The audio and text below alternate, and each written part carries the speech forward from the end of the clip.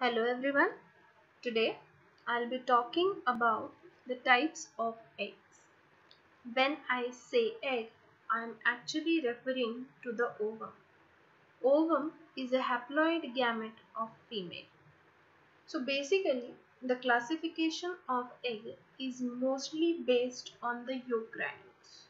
Yolk is the nutritive material which is utilized by the embryo during early stages of development.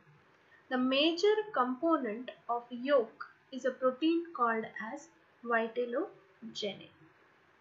Okay. Now let's talk about the classification of egg. Eggs are classified on two bases. First is the distribution of yolk granules inside the egg. Second is size of the yolk granules. Now let's focus on the first criteria, that is distribution of yolk granules in the egg. On this basis, where the yolk granules are localized or concentrated, the eggs are classified into four types. First is alecithal egg, second is homolecithal, also called as isolecithal egg, third is centrolecithal egg, fourth one is telolecithal egg. Let's see one by one what are all these types. The first one is alecithal egg. The type of egg in which, listen carefully, the type of egg in which yolk is totally absent or very minute amount of yolk is present, such type of eggs are referred to as alecithal eggs. The best example of alecithal egg is a human egg. The diagram for which is given over here. If you see in this particular diagram, you will not see any yolk present in it. Let's move on to the next type, which is homolecithal or isolecithal egg. The eggs in which the yolk granules are evenly distributed throughout the egg are referred to as homolecithal or isolecithal eggs. You will not find any area having more or less amount of yolk granules. Everywhere the yolk granules are going to be evenly distributed. The example is given over here. Here you can see the amphioxus egg in which even distribution of dark granules is seen. And what are these dark granules? These dark granules are nothing but the yolk granules. Okay. So the next one is centrolecithal egg. Here the yolk granules are located into the interior to the cytoplasm. Okay. The yolk granules take the central position and are surrounded by the cytoplasm on the periphery. Okay. The best example of it is the insect egg. Okay. Next type of egg is the telolecithal egg.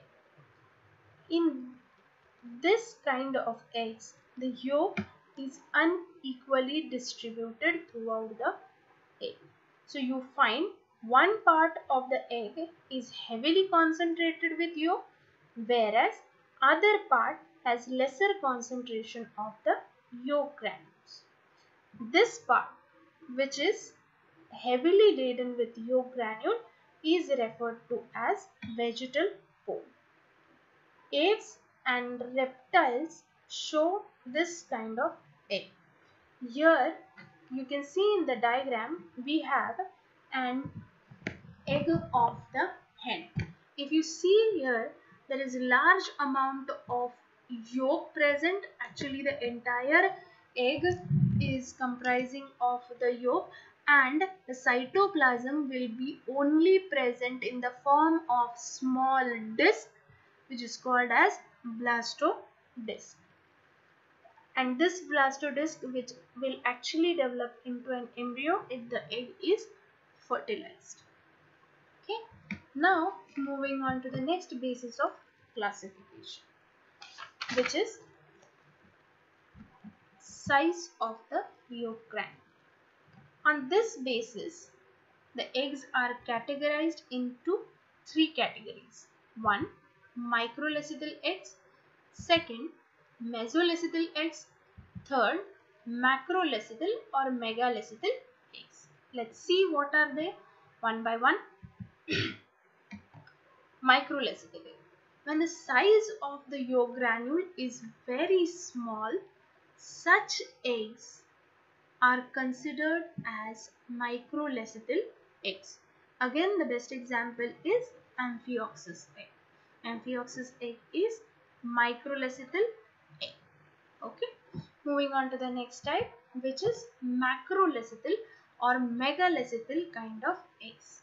Here, the size of the yolk granules is very large. If you can see in the egg, the outer structure, outer circle is the egg, and the inner green color structures are the yolk granules. Okay. So if you see, the size of the yolk granules is very large over here. Now let's move on to the next category, which is mesolacetal eggs. Now mesolacetal eggs are the eggs which are characterized by presence of moderate sized yolk granules, meaning they are not as small as microlecythal eggs, nor they are as big or as large as megalecythal eggs. Okay, the best example of this is the amphibian egg. Now I have made a comparative diagram where you will be able to compare the yolk granule size. So if in the microlecythal egg you see very small green color yolk granules, in the mesolacetal egg the size of the yolk granules is moderate, and in the macrolecythal or megalecythal egg the size of the yolk granules is very large. So this is all about the classification of eggs from my side. Thank you so much.